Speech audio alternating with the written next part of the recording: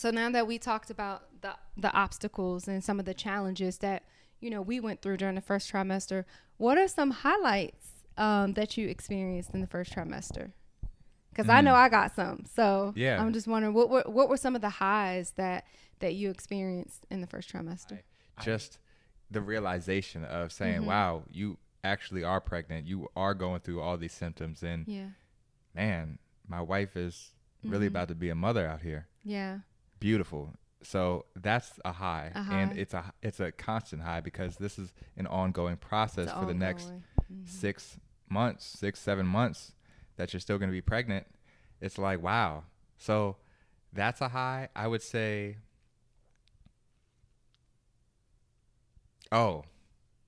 another high for sure was telling the family. Yes, that's what I was going to say, but it's all good. Telling the families. We can have share highs. I mean, that is such a great moment. Yeah. And I recorded it. Oh, I mean, I recorded it. If y'all know Shane, if any of y'all know him personally or know him through social media, he going to have a camera out or something recorded. Please believe. Please believe. Yes. But the moment was just spectacular. Definitely your family, because we did it on Thanksgiving. Yeah. And right after the prayer, after everybody's holding hands, it was like, 30, 40 people deep? Yeah, it was like 30 people. Yeah, like 30 people deep. We all holding hands, and we did the prayer. You did the prayer. Yeah. And then after that, right after the prayer, we said, we have one more surprise going into 2023. It's going to be an incredible 2023 for everybody, but particularly us.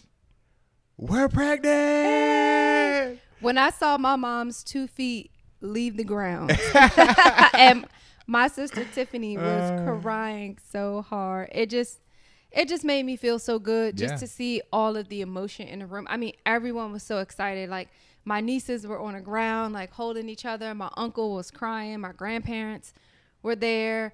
My dad was standing there. Everyone just looked so proud. And for me, because they know that, our mindset was a little different in terms of just what our lifestyle looked like for us in terms of it.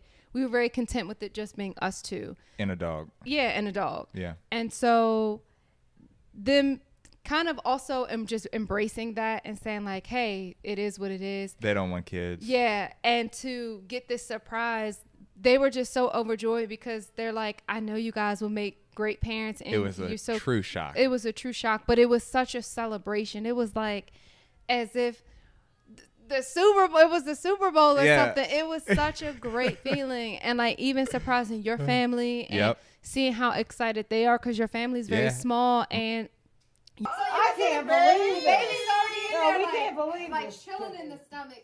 Just seeing their reaction and how excited they are, and them being able to expand.